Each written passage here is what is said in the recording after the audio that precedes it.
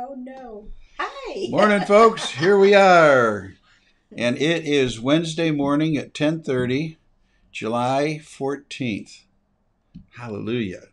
Fortunately. And it is good to have you with us today. And just to let you know, we are also having a live Bible study at New Life in the Fellowship Hall. If you can join us for that, that's great. If you can't, here we are coming to you through live stream or pre-recorded. This program is pre-recorded, but is being sent over Facebook and YouTube. And so we just were reminiscing a little bit about when we first started down this road, and we would zoom the camera, a different camera, all the way into the front of the stage and have to stay in a certain place. And boy, the Lord has really blessed and helped us to acquire some equipment and definitely a lot of understanding. I'm glad that Pastor David loves that kind of stuff because I'm not that kind of person to get in all the real detailed stuff. I like playing with the toys, but I don't want to really get into the all of the detail stuff. And so thank you, Lord, that Pastor David has the presence of mind to get into the detail stuff. When we first started down this road a year and a half ago, maybe something like that, um, we listened to a training session, and it just we were able to use the equipment we had. I think we spent $30 for a 25, $30 for a tripod, and that was about it. Maybe a couple of cords, and we were able to get things up and running. And I have talked to other pastors, and they're kind of the same place, saying, "Man, we've learned a lot over the last year and a half, 2 years." And so here we are, and hopefully you're having a good day in the Lord.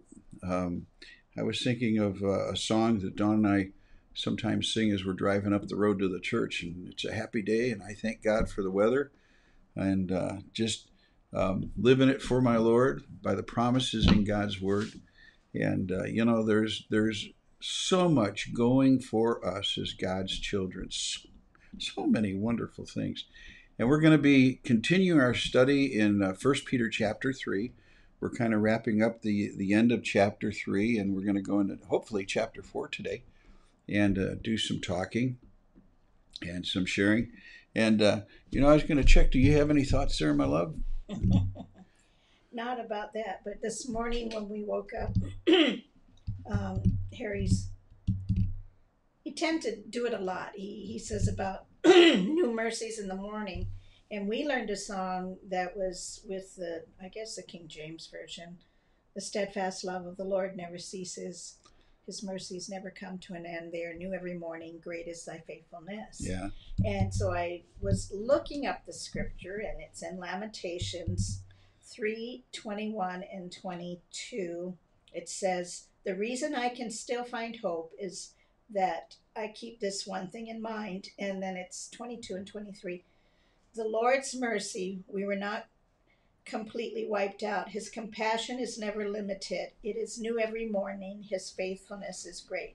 And so, And the just to slip this in, the writer of that book was Jeremiah, and he was considered the weeping prophet because he was in a time when he warned Judah of the impending doom if they did not repent, and that was to be captured. The city was going to be seized, and he tried in the worst way. He went through a lot of jostling around. He ended up in a muddy cistern up to his knees in mud and left there and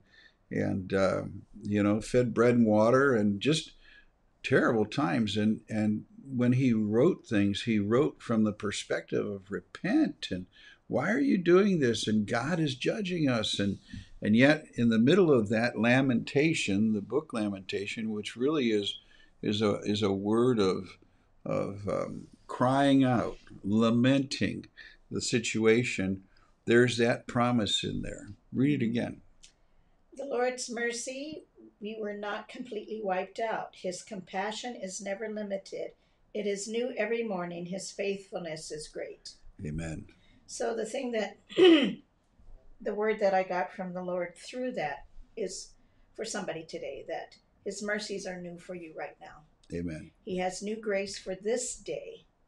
And whatever the situation is, whatever you're going through, He has His strength for you, He has His abilities to walk through the moments and the times that are going on right now, and He wants to release it to you, but you need to connect with Him. Amen. That's the only way that we can get through the day is staying connected to Him. Mm-hmm. And even when we don't feel Him, was having a talk with one of my sons last night about deep faith or shallow faith.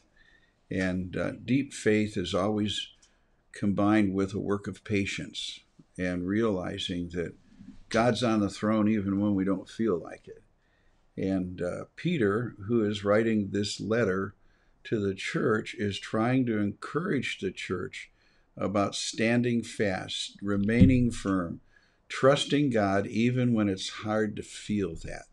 And that's what we're studying, is that the trials, the things we go through, there's purpose in it. There's a reason that we go through this. And I so appreciate the Lord's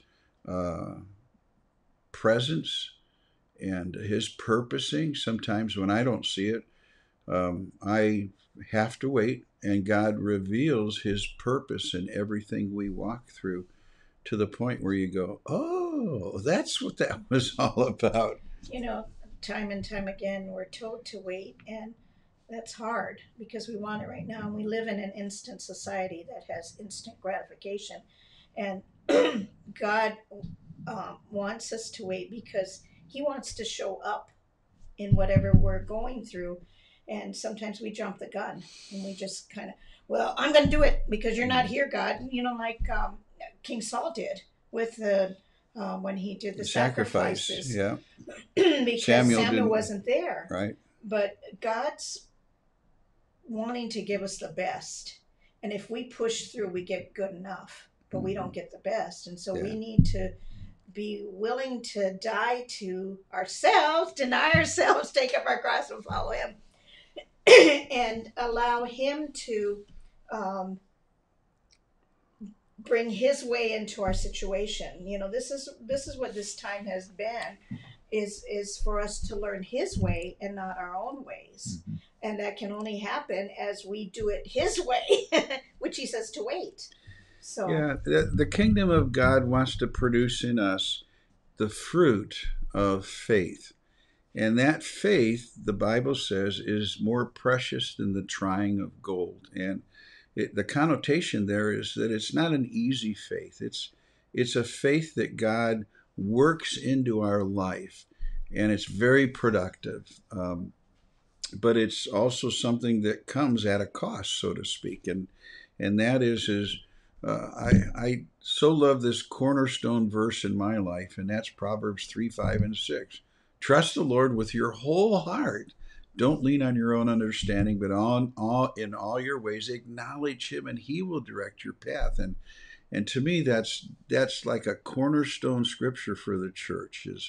Is that's how we have to live. We walk by faith, not by sight.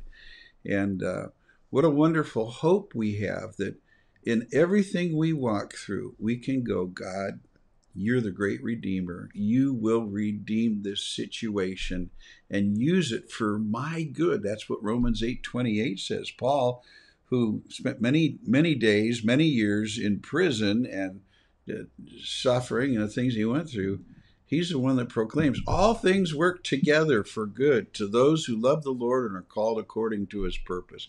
All things. And I'm sure there were times that he had to remind himself, yep, even this, God, I may be chained to a wall. I might have terrible food that I can barely get enough of, and my best friends right now are the rats that are in the prison cell. But all things, even this, God, works together for my good and the good of your kingdom. And what a wonderful hope we have as God moves us more and more into that mindset. Hallelujah. Well, shall we get into this study? You got anything else you wanted to share? I was just wanting to, I guess, round it out with the acknowledge Him, you know, and that's one thing we kind of skim over. It's like, yeah, I'll trust in You with all my heart, and I won't be thinking about what I need to do in this. And the acknowledging him, I thought, why did they put acknowledge him in there? And that's really tied with he is there. He is with us. Mm-hmm. And so when you acknowledge him, you bring him into the situation and you say, okay, God, you really are here with me. So Amen. now I need to I need to experience this moment with you. I need to experience what you have for me in this, whether it be strength, whether it be a shot of hope, whether it be peace, experiencing your love. I'm acknowledging that you're here, and so your names are here, and so that you're going to bring your names into my situation. You are my God who is my peace. You are my God who is my shepherd. You are my protection. You are my shield.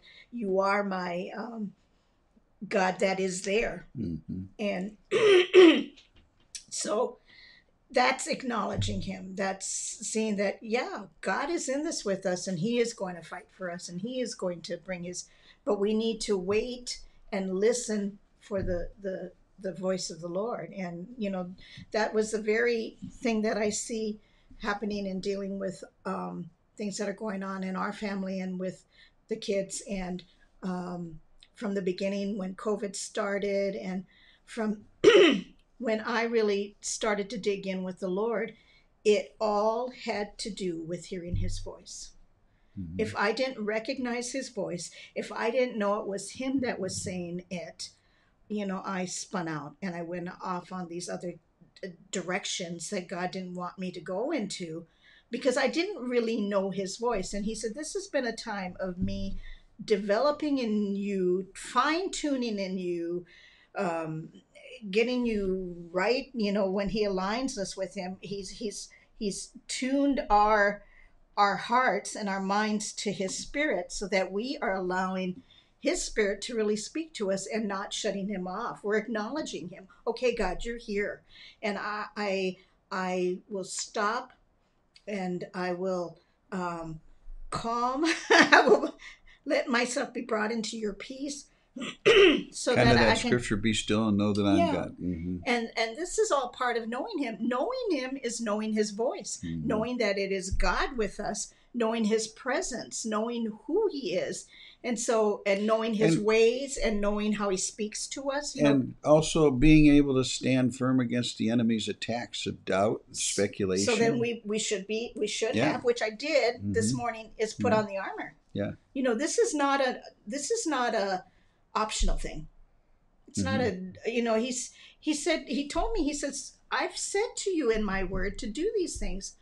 Why are you just hearing them and not doing them? And I went, okay. He says, yeah, I said, rejoice. I said, don't worry. Why are you doing these other things and not listening to my word? You're hearing it, but you're not listening to it. You're not doing it. You're letting it kind of go in one ear and out the other. And, oh yeah, I can do that if I want to. I don't have to do this. No, these are life-changing principles that God is speaking to us. And he's not saying it just because he's God and he's the ruler. That's not the whole purpose in this. The whole purpose is because he has the best in store for us. And he wants us to hear his heart and start operating in his ways. And so we hear it through the word, we hear it through Bible study, we hear it through different people that share with us during the day or come and speak a word that is really from the Lord. But we have to know it's from the Lord. We have to know it's his voice. And he said, this is what is the foundational basis of everything. You've accepted Jesus, and because you've accepted Jesus and allowed him to come into your heart, into your spirit, and you've allowed the spirit to come in that process, I am changing you, and so now you can hear the spirit. You have been opened up to my voice, to who I am. But you need to know it's my voice and not the enemy's, and not yourself, not the world's, not somebody's opinion. I'm trying to bring discernment and fine tuning so you hear my frequency that I'm on. the frequency of the Spirit. You need to hear the frequency of the Spirit. And it is so drowned out by the world. It's so drowned out by yourself and your thinking. And it's so drowned out by the enemy. And so this is how I'm fine tuning you, because I want you to know me.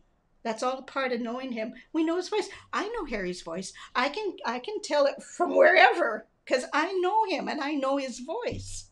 And that's what God is trying to get us into now, to hear his voice in the word, in the Bible study. Hear his voice when somebody speaks to us a word from the Lord. Hear his voice when he may speak to us through a song. He may speak to us through our children. He may speak to us many, many different ways. And he wants us to know that it's him. And so in fine tuning us, he's getting us spirit frequenced. Putting us in his frequency. So we are moving and operating in that. And so then we will wait when he says to wait. We won't rush into something. We will take time to allow his Spirit to come in and calm us and bring his peace and his love and his grace for the moment, and his ability to bust through what the enemy has done and break down the things that are happening.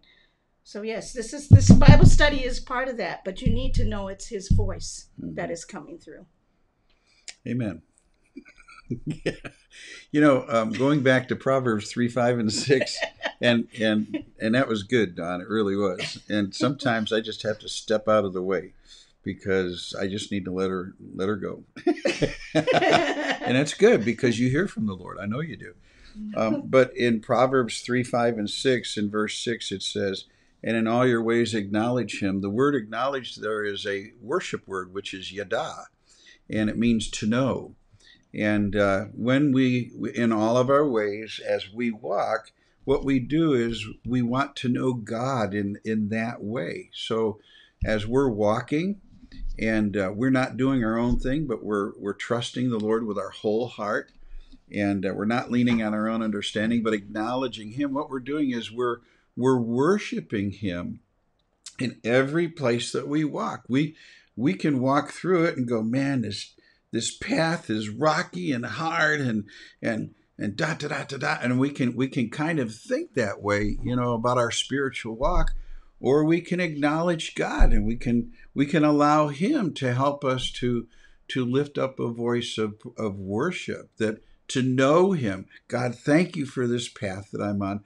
Thank you, Lord, that it's not a wilderness, that spiritually I've got to take out a machete and whack my way through. There's a path. There's a path you're leading me on, a path of righteousness, and you're helping me to walk in this. And I worship you. I thank you for having me on this path. I thank you for this. And that word acknowledge means so much more than just, yeah, okay, God, yep, thank you.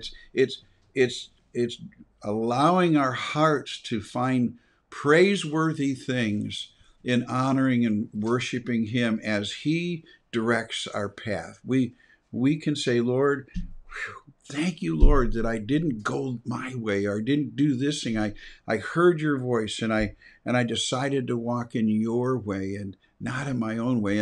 And Dawn and I have over the years many times worshiped the Lord, maybe not singing a song or closing our eyes and raising our arms, but just in our expression of, God, you are so good how you've led us to this point in our life. As we look back, we see all of these things that you have done for us, and they're beyond what we could ever consider. They're so much better, and so we are able to look at points of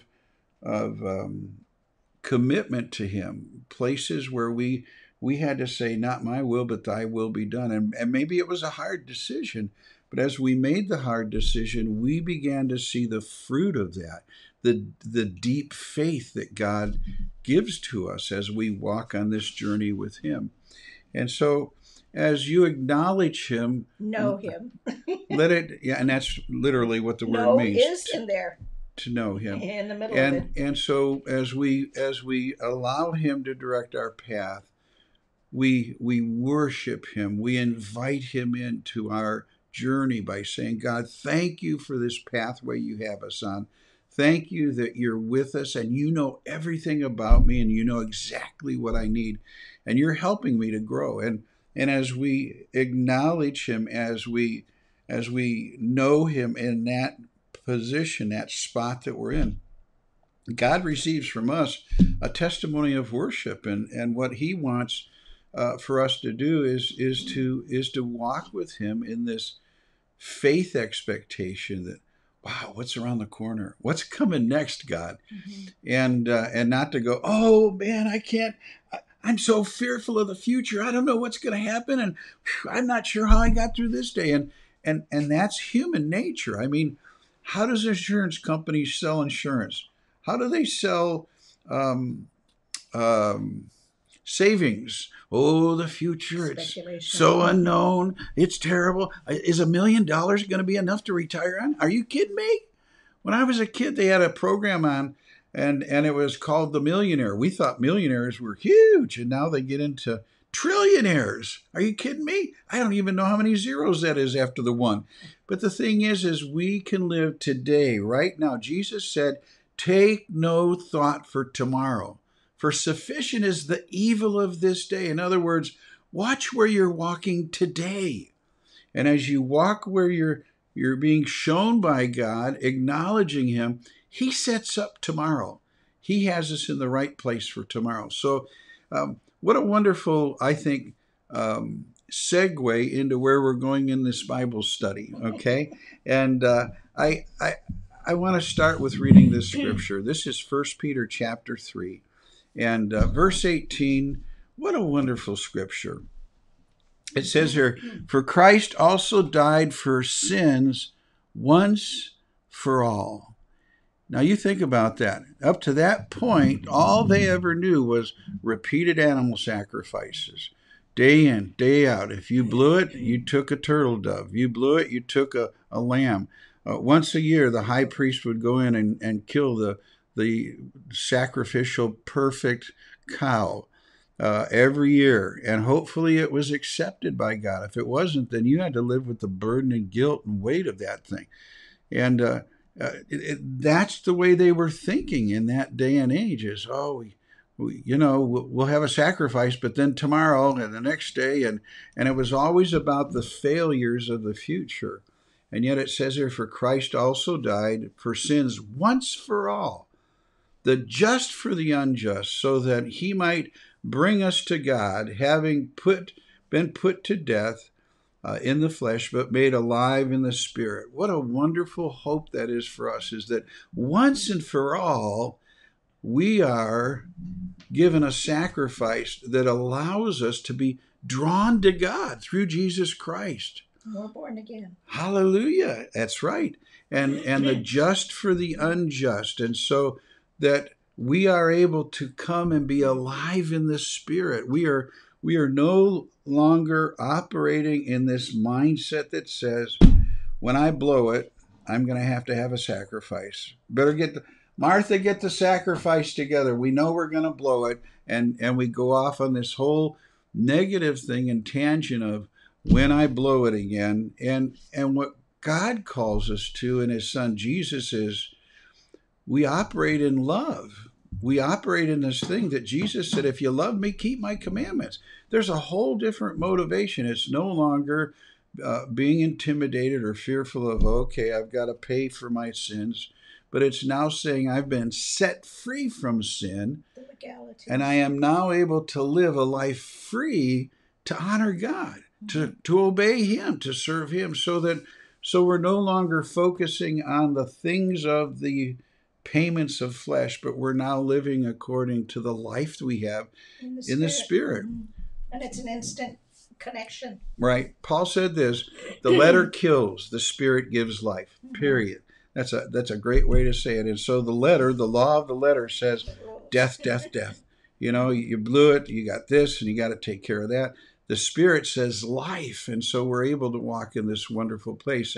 And Peter, in trying to encourage the church, was trying to help them to fight against this apprehensive fear that, oh no, God's out to get me. I did something wrong. No, we're in a battle, folks. We are in a battle against the enemy, and it's our job as God's people to enforce the terms of defeat against the enemy in our lives. We no longer live for ourselves, we live for Him, so that we don't have to put up with the trials and temptations the enemy throws at us. We don't have to live in fear of saying, "Oh, God's getting even with me. Yep, I knew this couldn't last." I mean, there's all this fretfulness that we can live in, and God doesn't want us to live there. He wants us to live with, God loves me. He loves me so much that He took care of my issue of sin once and for all through His Son Jesus Christ. The love supersedes the legality of the law. And with that, I was just thinking, okay, why does He just say to love, and love the Lord your God, and then love your neighbor? That has taken care of everything. And one of the reasons is because when you're operating in love, you will spiritually and naturally do these things that are in the law, because your spirit has been changed, your heart has been changed. You now operate in a different mechanism, and a different parameters, and a way of doing things, mode of operation. You're in a different mode of operation. You're in God's mode of operation instead of the law and the legality of things, and you will just naturally do it because you want to, and not because you're forced to. And that's what I think, there's a difference between the law and love with God. The law, you have to do this. You are bound to do this. You're forced to do this.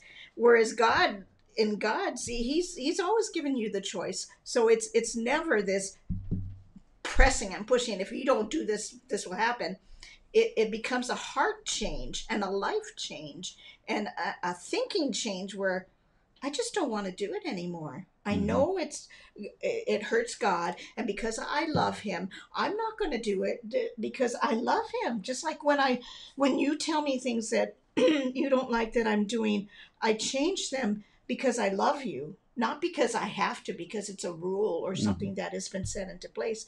But it may be something that is a rule, that has been set up. But I do it with a different motivation, and that's what this all is about: is a change of our attitudes and our motivations. Jesus peeled back the kingdom of God for people to see, and there was a situation that happened to Jesus, and they said, "How come you did this?" And Jesus said, "It would be good for you to learn that I desire mercy rather than sacrifice." And He was trying to help the people to get at the very heart and nature of God, and that is, God is love. He's holy, but He wants to be known as the God of love. And so as Jesus reveals the kingdom of God and reveals the character of God, He wants us to understand that God's more desirous of mercy, of loving kindness, rather than letter of the law. You got to do this right here. And I'm not saying that negates the law. What Jesus said is, the teachers came to Him, and this is Matthew 22:35 through 40, which is what Don was alluding to. One of them, an expert in Moses' teachings, tested Jesus by asking, "Teacher, which commandment is the greatest in Moses' teaching?" So here we are, the letter of the law, the commands. And Jesus answered him, "Love the Lord your God with all your heart, with all your soul, with all your mind. This is the greatest and most important commandment. The second is like it: love your neighbor as you love yourself." And then verse 40 says, all of Moses' teachings and the prophets, what they shared, depend on these two commandments. Love God, love your neighbor as yourself. And everything that we do in our life has to be motivated, if we want to operate in God's kingdom the most optimum way we can, is by love. It's not by the law. And the law constantly ensnares us. And I'll give you a good example. We're legalistic in so many ways as human beings. If you decide that you are going to go on a diet, and you say, okay, I'm going on a diet. I'm going to lose weight. So what shouldn't I eat? There's a Okay. law. Starches. Can't eat starches. What else shouldn't I eat? Okay, no sugars, okay? All right, that's a don't. All right? Don't eat starch, don't eat sugar. And so what do you do when you go on this diet? You're preoccupied with I can't eat starch, I can't eat sugar. What else is there to eat? Well, when Jesus comes in and he loves us, he helps us to grow to the place of saying, you know, now I'm using this metaphorically. You don't need that much sugar. You don't need that much starch. Here, take a look at this. Try eating this. Try eating that. And I'm spiritually speaking, but there are so many times when the law focuses us on what we can't do, and Jesus and God's love focuses on what we can do for His kingdom. I want to serve Him. I don't want to do these things anymore, which you had mentioned earlier. And so what a wonderful opportunity we have today to learn about the kingdom of God, that And his ways. it's not meat, it's not drink, which there's so many laws about the food that they could eat, what they couldn't eat, but it's righteousness, it's peace and joy, and joy comes by honoring God, is by serving Him. So as we get into this study, what I want us to do is just to kind of bring us up to speed. There's some of you that maybe are not at the place where we are in this study. A couple of weeks ago, we looked at question 9, and it said, "What should we?" This is on page 6 of the Bible study from Greater Than Gold on 1 Peter, and we're in chapter 3. It says, question 9, what should we always be ready to do? And the answer in verse 15, always being ready to make a defense or explanation to everyone who asks you to give an account for the hope in you with gentleness and reverence or holy fear. And so we're constantly okay, why do I have this hope? And being able to share our God stories with people of why we're so hopeful. Question 10 says, if we have a good conscience because we obey the Lord and have a good testimony, what will happen to men who speak evil of us? They'll be put to shame because they'll try to say things about us that just aren't true, and they'll realize, I'm just shooting myself in the foot. I don't think I need to say anymore. Question number 11, write out verse 17 in your own words. And so I basically wrote it as better to suffer for doing what God says is right than for suffering because of doing wrong. And we need to live with what's right in God's eyes, not in mine. What is God saying about this? And one of the best pieces of advice that we can give to anybody is, what is God saying? What is God saying to you that you need to do? And then help them to discover what it is that God is saying. Maybe they say, I don't know what He's saying to me. Well, then let's pray right now. Let's move into this place of you knowing what God is saying. And many times what God will do, if not all the time, God will use His peace to help us to understand what He wants us to do, the direction He gives us. Praise God. So then we got into question 12. By His death on the cross, Jesus once and for all paid the total price of our sins that He might, and this is where we led up to, is verse 18, for Christ also died for sins once for all, the just for the unjust, so that He might bring us to God, having been put to death in the flesh, but made alive in the spirit. And because of Jesus' resurrection, He is able to bring us to God. His death, His resurrection, complete. The sacrifice was approved by God through Jesus' resurrection. And because of that, He's able to lead us into God's presence. And hallelujah. He was the bridge. He was the bridge. And some of our brothers and sisters, our loved ones, have gone before us, and they are in the very presence of God at this moment, and they're waiting for us to be gathered to them so that we all collectively can be in the presence of God and moving into the kingdom of God, all that God has for us. And I've heard arguments, man. I don't know if I want to spend forever just playing a harp sitting on a cloud. Are you That's kidding not me? what you're going to be That's doing. that's a human mindset. That's Mhm. just not true. There is so much. I mean, if you want to see the things that God has for us, begin to take a look at creation. Think of the amazing pictures that people have taken just recently from these little drone things. I mean, the beautiful symmetry and patterns that are in nature, and the ability to take a picture of animals and the beauty in those animals. Even outer space. Oh yeah, it's All, amazing. every There's so aspect. much more that God has for us than we can think of in this human thinking that we have. But it's limited.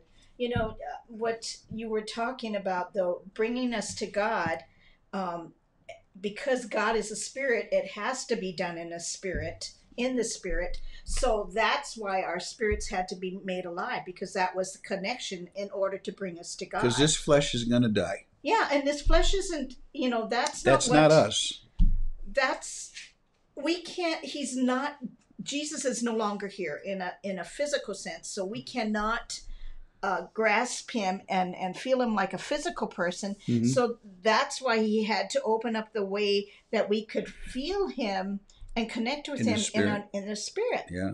And so that's what was made alive when Jesus went on the cross and died. And the bridge, I see this cross with Hmm. the bridge from us to God, and we were able to walk across the bridge now Hmm. to God. But it was done in the spiritual sense, and that's what the whole thing with Nicodemus and being made born again, because Hmm. our spirits were born and revived and made alive again, and made alive. And so, that's it ties in everything with God is a spirit, and they that Hmm. worship him must be worship him in spirit and in truth. So Hmm. that's where this connection is, and where we are um, able now to have this relationship with the Lord. We are able now to receive from him. We are able to hear from him. And a lot of the things that he does for us is internal. And, with our spirits, peace, righteousness. It's changing what's happened in the internal person, uh, and joy.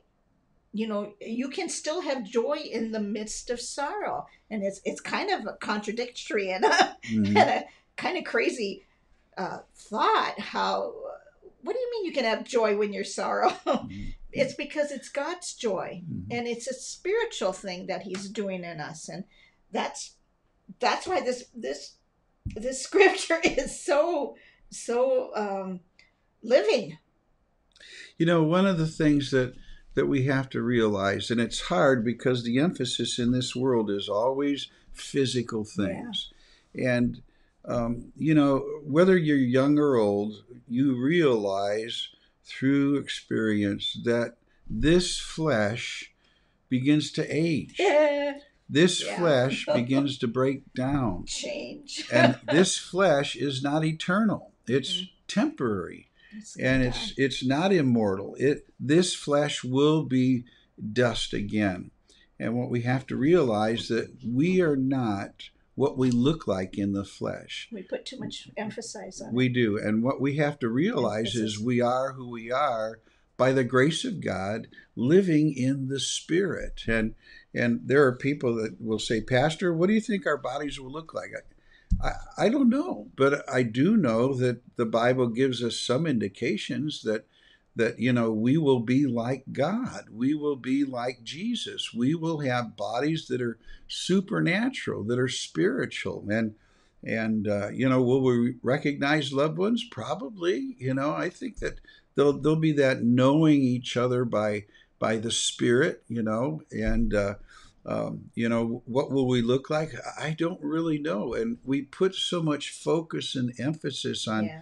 what's going to happen. What am I going to look like? And what we have to realize is God has all of that. Covered. And I was talking to my son last night, and just the nervousness he had about his future and decisions and choices. And boy, I can remember going through that when I was in my early 20s. Just fretting over what am I going to do, and do I have the right situation, and am I making the right decision, and if I don't get on this path, am I going to be so far off kilter when I'm 60 years old? And You're past that now. I can look back. I just had a birthday on Sunday, 69 years old, and I'm able to say, God has this. And I told him that. I said, son, realize that God wants you to grow to the point where you can realize that God says, I got this. Don't worry about it. I've got this. And as I look, I can look over my life many, many times that I've seen God say, I've got this. You're okay. I've got this for you. We fretted, but then his peace came. Oh, yeah. Worry is a lot like sitting in a rocking chair. You expend a lot of energy, but you don't get anywhere. And worry will do the same thing. I mean, it'll cause people to become sleepless and worn out and angry and fearful, all because of worry. And the Bible says that when we set our minds on him, he brings perfect peace. And he tells us, Paul writes and says, be anxious for nothing, but in all things, by prayer, by supplication, and with thanksgiving, make your request known to God, and God, who will help us be protected and guarded, and I'm paraphrasing here on purpose, is I want you to hear this, is that God's peace will build a fortress around your thoughts so that you can walk through this thing, that you can handle it. His peace that overcomes and any understanding that we have. I'm speaking to somebody right now. Any understanding you have, God's peace is better than that understanding, and helping you to grow to the place of realizing God says, I've got that. Don't worry about it. It's a wonderful place to be able to, in your spirit, hear God say, I've got that. Don't worry about it. And then feel his peace. The scripture that Harry was just saying is Philippians 4:6. It says, never worry about anything, but in every situation, let God know what you need in prayers and requests while giving thanks. That's what he was just talking about. And then verse 7 says, then God's peace, which goes beyond anything we can imagine. So it's not any of our thinking, any of our considerations, will guard your thoughts. It comes in and it starts to put a shield or armor up against it. So it's going to guard your thoughts and your emotions. So the thoughts, the mind and the emotions through Christ Jesus. Yeah, and it comes supernaturally. That word, guard your thoughts, guard your mind, that word in the Greek is garrison, and it basically means being surrounded by an army. That's what it means. And God's peace will surround your mind like an army, where the enemy won't be able to get to you because you're protected by this army of God's peace. And it's a wonderful place to be, where we see God's hand upon us and we rest in that, even though we struggle. I really appreciate the song in Habakkuk. It says, though the fig tree does not blossom and there be no fruit on the vine, though the produce of the olive fail and there be no flocks in the stall, it goes on, yet will I rejoice in the Lord. I will joy in the God of my salvation. And here was the prophet Habakkuk saying, all of these crummy things may be happening. We might not be able to see where we can rub two nickels together, but we're going to trust the Lord and we're going to joy in the God of our salvation. And there are times when God simply calls us to enjoy him and for him to be able to say, I've got this, watch what I'll do in this situation. Wait and see. Whatever it is you're going through right now, I just want to encourage you that God is saying, I got this. Watch what I can do in this situation. He really will take care of you. He really will. We could spend 3 hours right now talking about all the things that Dawn and I have experienced together and individually, where God has kept us and helped us to walk through life, so many things. And if you want to know, buy me a cup of coffee and we can sit for 2 or 3 hours and I'll tell you all about it. Well, our time is up. And so, what we want to do is we want to take time to pray.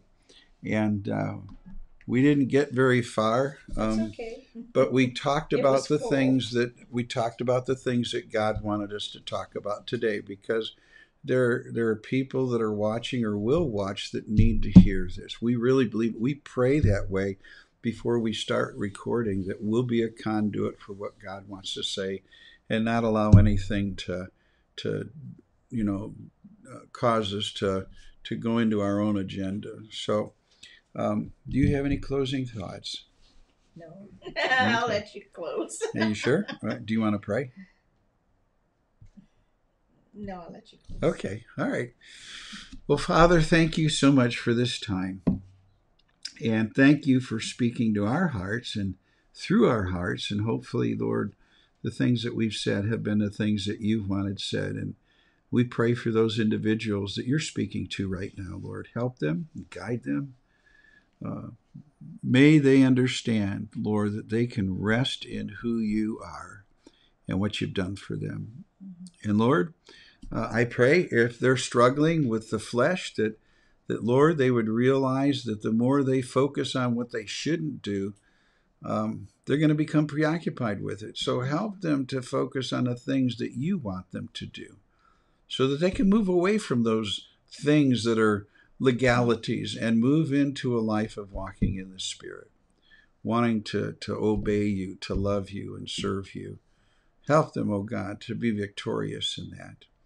We thank you for this time. In Jesus' name, amen. Praise God.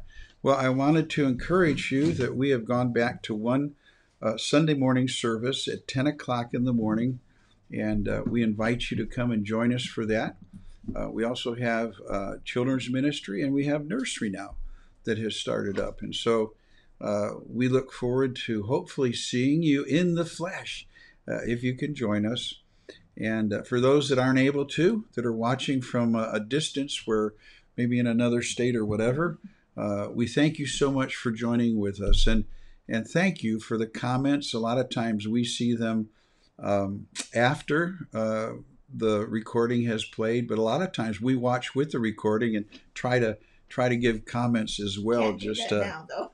No, we can't, because we'll be at the Bible study. So Pastor David will take care of that for us. But we thank you for the comments and appreciate so much your prayers and love for us. And we will see you next Wednesday, Lord willing, at 10:30. And you have a good rest of the week. God bless you. Bye-bye.